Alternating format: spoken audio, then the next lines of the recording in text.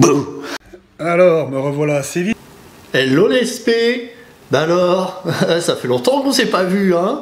Je suis sûr que vous m'aviez oublié. Moi, je vous ai pas oublié. Bon alors, je sais ce que vous allez dire. Monsieur, c'est quoi cette barbe? On dirait le croisement d'un ours et d'une personne très très classe, ce qui donne au final à peu près un truc comme un marollet. Bon. Eh ben oui, bah, que vous voulez, je suis confiné comme vous et donc je n'ai pas forcément de quoi la tailler. Pareil pour les cheveux, je crois que j'ai jamais eu aussi long. Donc petite vidéo aujourd'hui pour vous parler du coronavirus, mais aussi vous donner un peu le planning et le programme des semaines à venir. Donc du coup, si on veut parler du coronavirus, il faut qu'on parle des virus, qui sont des tout petits êtres vivants, encore que certains biologistes sont même pas d'accord pour les classer dans les êtres vivants. Ils font en général 0,1 micromètre, et donc l'exemple que vous avez déjà vu, c'était celui du sida, ou plus précisément le sida c'est le nom de la maladie, le nom du virus c'est le VIH, et donc je vais vous réexpliquer un petit peu qu'est-ce qu'il fait dans une cellule. Et après, on va pouvoir comprendre un petit peu ce que fait le SARS-CoV-2, du coup c'est le nom du virus, et la maladie qui fait qu'on est actuellement confiné, elle s'appelle Covid-19.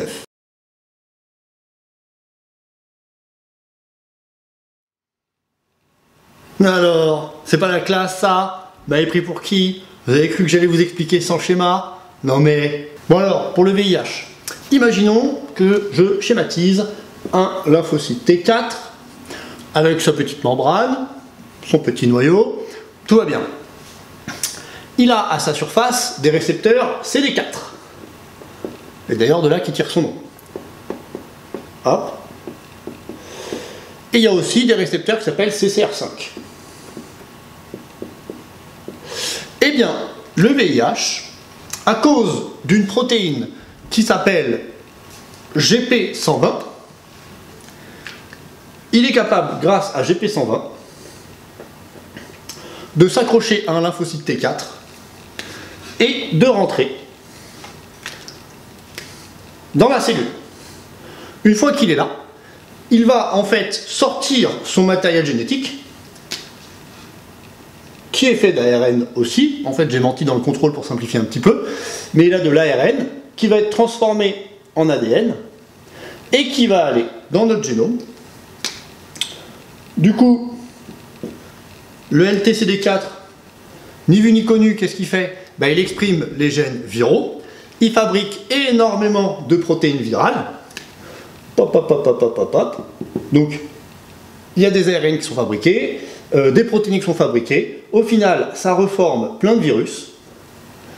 Ils ressortent de la cellule en la tuant. Le coronavirus, ou plutôt, on va être précis, le SARS-CoV-2, il infecte les cellules humaines exactement de la même façon. Sauf que, il ne rentre pas par CD4. Lui, il est capable d'infecter nos cellules en se fixant à une protéine qui s'appelle ACE2. Alors souvent à la télé ils disent ACE2, mais en fait il faudrait le prononcer à l'anglaise, ACE2. Donc ACE2, c'est une enzyme qui est présente dans énormément de nos cellules. Cellules du rein, cellules des vaisseaux sanguins, cellules du cœur, cellules du tube digestif et cellules pulmonaires. En fait, à quoi est-ce qu'elle sert ACE2? En gros, elle coupe des trucs qui font que ça vasodilate. Et ça permet de baisser la pression artérielle. Vous savez, le truc qu'on fait chez le médecin avec le bras. Bon, eh bien c'est extrêmement régulé et ACE2, elle permet de faire baisser la pression en vasodilatant. Il s'avère, malheureusement, que le coronavirus, alors je vais faire un petit peu différent du VIH, c'est pas grave, hop, on va le faire comme ça. Le coronavirus, il a à sa surface une protéine qui s'appelle spike ou spicule, qui est capable de se lier à ACE2. Et c'est pour ça qu'il est capable d'infecter l'homme et de rentrer dans nos cellules. Une fois qu'il a fait ça, hop, il y a une vésicule qui se forme avec le virus dedans. Et il a aussi son matériel génétique. Sauf que là, il y a une différence majeure avec le VIH. C'est que le matériel génétique du SARS-CoV-2, il ne rentre pas dans le noyau. L'ARN, il est directement traduit par nos ribosomes. Donc hop, en vérité il est très très long cet ARN, il fait 30 000 nucléotides de long. Et donc nos ribosomes n'y voient que du feu, hop, ils le traduisent comme si c'était un ARN qui a été de la cellule, qui avait été transcrit dans le noyau. Et donc ils vont fabriquer avec ça une immense protéine dont en fait certains morceaux sont capables de recouper les autres. Hop hop hop. Et donc ça va faire plein de protéines virales qui vont notamment répliquer l'ARN. Et à la fin, on va avoir plein de virus qui se reforment. Alors, petite précision par rapport au cours, en fait je vous l'ai pas dit, mais à chaque fois qu'une protéine, elle doit aller sur la membrane, ou elle doit sortir des cellules, donc par exemple la ACE2, la lactase, ou par exemple l'interleukine 2, qui est faite par les lymphocytes T4, les ribosomes s'accrochent à tout un réseau de membranes, le réticulum endoplasmique granulaire, l'appareil de Golgi. Donc là, les virus du coronavirus vont se refaire à l'intérieur de ça, et du coup, on va avoir à la fin des vésicules remplies de virus qui vont sortir des cellules et ça va la tuer. Alors, quand c'est le VIH, eh bien, comme il s'attaque au lymphocyte T4, forcément, ça désorganise complètement le système immunitaire. Et donc, au bout d'un moment, quand il n'y a plus de lymphocyte T4, on ne peut plus avoir de plasmocytes à partir de lymphocyte B, on ne peut plus avoir de lymphocyte T cytotoxique à partir de lymphocyte T8, et la personne décède en fait de maladies opportunistes, comme je vous expliquais dans le corrigé. Là, c'est un petit peu différent. Ce qui se passe, c'est que les cellules pulmonaires, par exemple, si elles meurent, ça fait que les alvéoles fonctionnent plus bien dans les poumons, et la personne elle va se retrouver en insuffisance respiratoire. On parle aussi d'emphysème ou de détresse respiratoire. Comme les récepteurs ACE2 se trouvent aussi sur les cellules tubes digestifs, et ça fait des diarrhées. Alors vous allez me dire, les histoires de ouais, il y en a ils perdent le goût, il y en a ils perdent l'odorat, comment ça se fait? On ne sait pas trop. Pour l'instant, voilà, c'est une nouvelle maladie, on découvre plein de trucs. Toutefois, il y a beaucoup de personnes qui se retrouvent à l'hôpital, non pas tellement à cause du virus, mais à cause de la réaction qu'ils ont fait contre le virus. Vous avez dû entendre parler d'orage cytokinique ou de tempête de cytokine. C'est en fait une réaction inflammatoire qui ne s'arrête pas. La réaction inflammatoire qu'on a étudiée en classe, en vérité on n'est pas allé très loin, on n'a pas expliqué comment est-ce qu'elle s'arrêtait.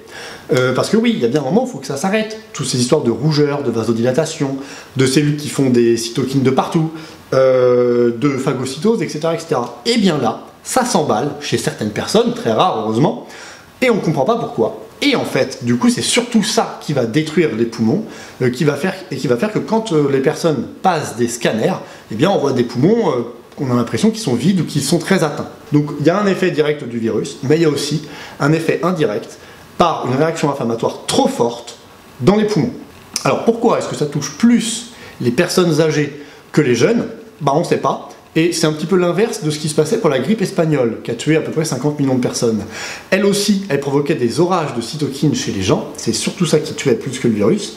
Malheureusement, ça le faisait surtout sur les jeunes, et là on ne comprend pas trop. Alors pareil, il y a un truc étrange, c'est que les fumeurs sont moins touchés par la maladie que les personnes qui ne fument pas. Eh bien, on pense que c'est parce qu'ils ont moins d'ACE2 à cause de la cigarette, qui du coup, là j'ai envie de dire grâce à la cigarette, et on pense aussi que la nicotine qu'il y a dans les cigarettes protège. Voilà, ce n'est pas une raison pour commencer à fumer, ok? Aussi, vous allez me dire, monsieur, si jamais l'inflammation est trop grande et que les gens détruisent leurs poumons, pourquoi est-ce qu'on leur donne pas de l'ibuprofène? Pourquoi est-ce qu'on nous a dit à la télé qu'il fallait pas en prendre? Eh bien en fait, un des effets secondaires de l'ibuprofène, c'est d'augmenter le nombre d'ACE2 à la surface des cellules. Alors pourquoi? J'ai un petit peu cherché, j'ai pas trop trouvé. Juste, ce qui se passe, c'est que dans les prostaglandines, il y a celles qui font la fièvre, et c'est elles qu'on veut arrêter en inhibant l'enzyme COX avec l'ibuprofène. Mais les autres prostaglandines, elles jouent un rôle dans la vasodilatation. Donc peut-être que, comme il y a un système qui se met en place, qui dit tiens c'est bizarre, il n'y a plus de vasodilatation, on va faire plus de ACE2 pour vasodilater. Et malheureusement, si j'augmente le nombre d'ACE2 à la surface des cellules, le virus peut rentrer plus facilement. Alors, quelle est la solution? Est-ce qu'il y a face à ce virus du coup pour arrêter l'épidémie? Eh bien on peut attendre ce qu'on appelle l'immunité de groupe. Ça avait fait un petit peu débat à un moment à la télé. En fait, comme le coronavirus se transmet à 2-3 personnes en général, il faut que 70% des gens l'aient pour que l'épidémie s'arrête. Si jamais c'était plus, il faudrait plus de personnes, c'est le cas de la rougeole qui se transmet à peu près à 12-15 personnes. Donc là, pour que l'immunité de groupe arrive, il faut vraiment que quasiment tout le monde l'ait eu. Et c'est un petit peu moins quand la maladie est moins infectieuse. Le truc c'est que ça va prendre très longtemps. Là on pense que seulement 5% des gens l'ont eu. Alors vous allez me dire monsieur les vaccins. Oui, le vaccin en fait il faut le fabriquer. Et ça c'est un petit problème parce que déjà il faut arriver à trouver une bonne stratégie vaccinale, ensuite il faut le tester sur les souris, après il faut le tester sur les humains, et après il faut le fabriquer pour des milliards de personnes. Très sincèrement, s'il y a un vaccin cet automne, c'est un miracle, ok? Il est extrêmement probable que le vaccin, il arrive plus tôt l'année prochaine, ok? Donc en attendant, il va falloir mettre des masques, etc., etc. On aura toutes ces directives bientôt. Alors, différentes stratégies vaccinales existent, et les chercheurs sont pas du tout en train de dire que ça va pas marcher, contrairement au VIH, où là, il y a différents aspects de son fonctionnement qui font que c'est très compliqué de faire un vaccin contre lui. Là, le coronavirus, voilà, c'est très probable que le chercheur y arrive, mais ça va juste prendre du temps. D'ailleurs, à l'Institut Pasteur en France, pour gagner du temps, ils ont essayé de bricoler, ils essayent de bricoler un virus contre la varicelle.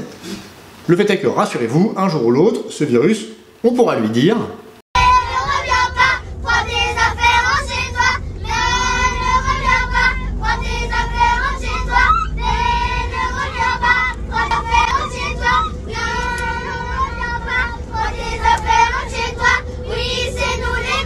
Non, là je coupe. Là je coupe. Alors sinon, il y a d'autres stratégies médicamenteuses qui consistent à utiliser des antiviraux classiques qu'il y a pour la grippe ou qu'il y a pour le VIH. Vous avez dû entendre parler du ritonavir, du remdésivir, etc., etc. En fait, soit ils empêchent les protéines de se couper à ce moment-là, soit ils empêchent les protéines qui recopient l'ARN de le recopier. Et donc du coup, il ne peut plus y avoir d'ARN dans les virus et il ne se reproduit pas. Bon, ça ne marche pas super apparemment. On verra bien, ils en trouveront peut-être d'autres. Et forcément, vous vous posez la question, qu'est-ce que c'est que la chloroquine? À quoi est-ce qu'elle sert cette molécule? Eh bien, en fait, c'est un médicament qu'on utilise pour le paludisme, où le parasite est aussi intracellulaire. C'est pas un virus. C'est d'ailleurs pas une bactérie, c'est pas non plus un champignon, c'est un truc un petit peu spécial. Et donc, du coup, ça marche parce que, en fait, ça acidifie, ça empêche d'acidifier, pardon, les petites vésicules qui sont là. Normalement, ces vésicules-là, pour que les parasites intracellulaires, comme le virus, puissent rentrer, il faut que leur pH soit bas. Il soit acide, ok? Eh bien la chloroquine, elle empêche ça, et du coup le virus il ne peut pas rentrer. On pense aussi qu'il empêche la sortie, et qu'il empêche même la liaison.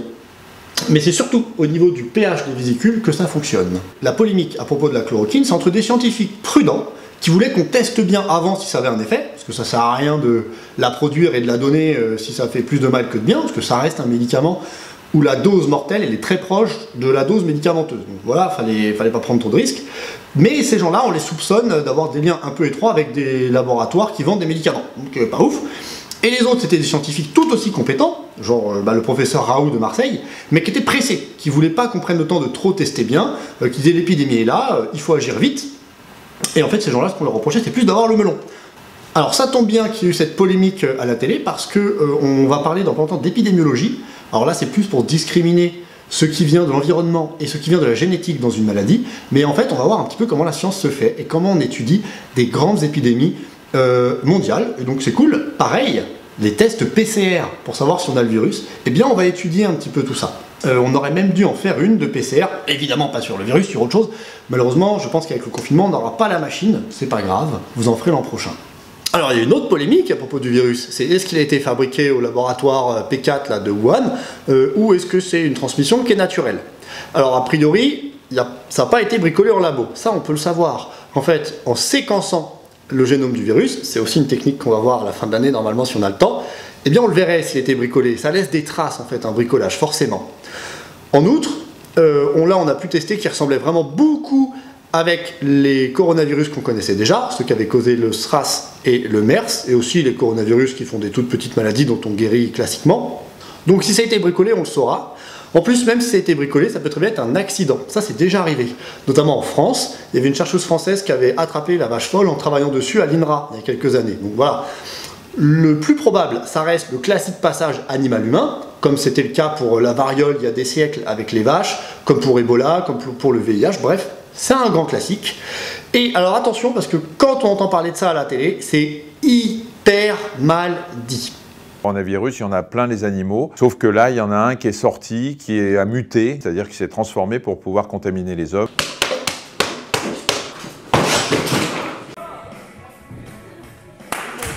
Alors c'est comme pour les résistances aux antibiotiques. En vérité, les virus qui ont pu passer de la chauve-souris ou du pangolin, on n'est pas encore trop sûr, à l'homme, ils étaient déjà adaptés. Ils n'ont pas du tout fait exprès. C'est juste qu'en vérité, les contacts ne s'étaient jamais réalisés.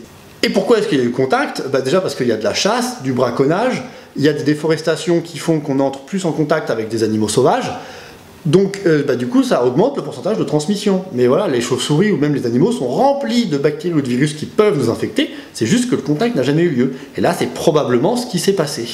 Et ça permet de faire le lien avec la partie écologie qu'on était en train de bosser avant qu'on soit confiné, sur les exposés et tout.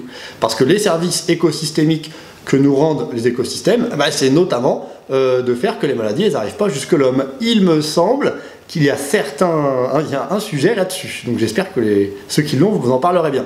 Sauf que, en fait, ces exposés, je ne sais pas si on va pouvoir les passer à l'oral. En tout cas, c'est évident que je vais évaluer vos diaporamas que vous m'avez pour la plupart rendus et qui sont plutôt bien.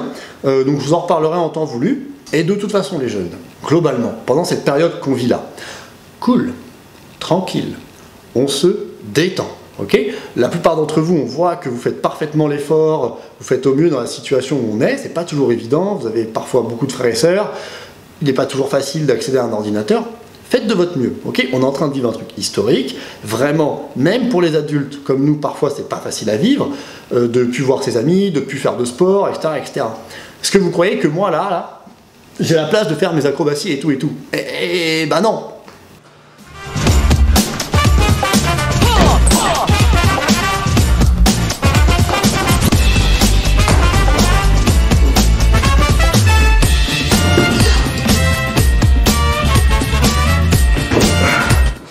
Donc bref, je fais du gras, comme tout le monde, et paniquez pas, si vous me rendez des trucs un peu en retard, c'est pas grave, ok?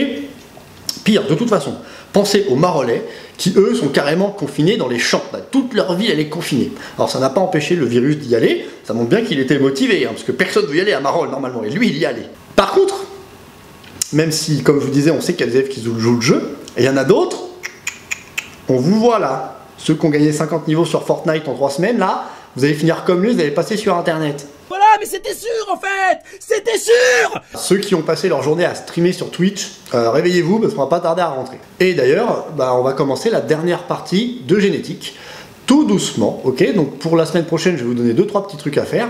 Le premier, c'est que je veux que vous revoyiez les chapitres 1 et 2, ok? Ce sont ceux qui concernent l'expression des gènes, les enzymes, et tout ce qui était la division des cellules, la mitose, la méiose, les mutations. On reprend le cours, on essaye de reprendre les séances, pour ceux qui ont laissé le livre au lycée. Je vous ai mis un lien vers votre livre, il est en fait en libre accès. Aussi, vous avez dû recevoir l'invitation, vous avez bricolé des QCM sur ces 2 chapitres que je vous invite à faire. Comme d'hab, en fait, il y a la réponse que vous pouvez voir tout seul comme des grands, et ne pas hésiter à me poser des questions si jamais vous avez besoin. La semaine prochaine, il y aura un travail un petit peu plus gros, un petit peu plus conséquent, qui va donc concerner la génétique, donc je veux vraiment que vous revoyiez le chapitre cette semaine. Même si évidemment, pareil, je serai à disposition pour vous aider. On va finir sur un petit bonus, pour ceux qui sont très à l'aise déjà avec l'expression des gènes et tout, parce que les virus, ils ont des particularités hyper intéressantes en termes d'expression des gènes. Je vous raconte ça. Alors, qu'est-ce qu'il a de spécial, ce petit coronavirus là, niveau génétique? Un truc très intéressant. Souvent, dans le génome des virus, il y a des trucs assez originaux. Et là, en réalité, son immense ARN de 30 nucléotides, il y a un moment où il y a une séquence un petit peu particulière. Il y a U, A, A, A, C. Et ça a une propriété, c'est que ça fait sauter le ribosome d'un nucléotide. Et donc, au lieu de lire les nucléotides 3 par 3 comme ça, etc., et bien là, il va les lire, par exemple, comme ça. Alors, je ne sais pas si c'est exactement comme ça, mais l'idée c'est qu'il y a un nucléotide qui saute. Et le truc c'est que, s'il y a un codon stop plus loin, mettons UAA, et bien du coup, normalement, la traduction aurait dû s'arrêter ici, mais là, elle va continuer. Et c'est en fait un codon stop plus loin qui va arrêter la traduction. Et donc, quand l'ARN du coronavirus est en nous, le ribosome, de temps en temps, il s'arrête là. Et s'il n'a pas sauté ici, il va s'arrêter ici et faire en fait une protéine plus longue. Okay, donc, quand Lou va lui demander si, au lieu de rajouter un codon stop, ce qui arrive souvent dans le cas des mutations, et on appelle ça des mutations non-sens, on enlève un codon stop, et bien le ribosome continue. Et bien là, c'est exactement ce qui se passe. Sauf que le ribosome va continuer non pas parce qu'il y a une mutation dans le codon stop, mais parce qu'il y a un décalage du cadre de lecture qui fait que ce codon-là n'est plus stop, n'est même plus un codon en fait. Comment est-ce qu'ils l'ont notifié sur le génome, sur la cartographie génétique du virus? Ils ont fait ce petit chevauchement que vous voyez là. Voilà, ça signifie que parfois le ribosome s'arrête là, et parfois non, il continue, selon qu'il a sauté ou pas un nucléotide à cet endroit-là. Il y a aussi ce qu'on appelle des pseudonœuds dans la structure de l'ARN du virus, qui fait que ça favoriserait ce genre de choses. Alors, petite remarque aussi, tant qu'on y est, sur le VIH. Donc, si je refais mon petit lymphocyte T4, très rapidement, je vous ai dit que ça rentrait par CD4 dans le lymphocyte et par CCR5. Eh bien, en fait, les gens qui ont une mutation de CCR5 résistent au sida. Et ça, c'est une mutation qu'on a observée chez des prostituées nigérianes qui ne chopaient pas le sida, tout simplement parce que le VIH n'arrivait pas à rentrer dans les cellules. Juste CD4, c'est pas suffisant. Et donc là, le VIH, là, cette saleté, c'est lui qui... Vous y attendiez pas à celle-là, hein, je suis sûr que vous y attendiez pas. Plus sérieusement, sinon, vous avez dû entendre parler des bébés OGM qui étaient nés en Chine. Un chercheur chinois qui avait manipulé des embryons avec une technique de pointe, qu'on va aussi étudier dans pas longtemps d'ailleurs, comme la technique de séquençage des gènes qui permettent de faire la carte que j'ai montrée tout à l'heure. Et bien en fait, ce qu'il a fait aux deux petits embryons, c'est ça, il leur a enlevé CCR5, alors il s'est même pas embêté à le faire muter ou quoi, il a retiré le gène, et donc les deux jumelles sont nées sans ce gène, et donc a priori ne pourront pas choper le VIH, sauf qu'en fait il y a eu des petits problèmes, et il semble qu'il y en a une sur lesquelles ça n'a pas marché, et que ça ait fait des mutations en trop ailleurs dans le génome, donc c'est pas cool, et je pense que c'est pour ça que le mec va passer le reste de ses jours en prison. Voilà. Allez, plus sérieusement, chers élèves, je vous laisse. On se retrouve la semaine prochaine, pas en vidéo parce que c'est super long à faire en fait, pour voilà, un travail de génétique, voilà, pas costaud mais pas mal. Donc voilà, comme on commence à se chauffer, on va pas tarder à se revoir. Sur ce, je vous souhaite la meilleure fin de confinement possible. Salut les moches.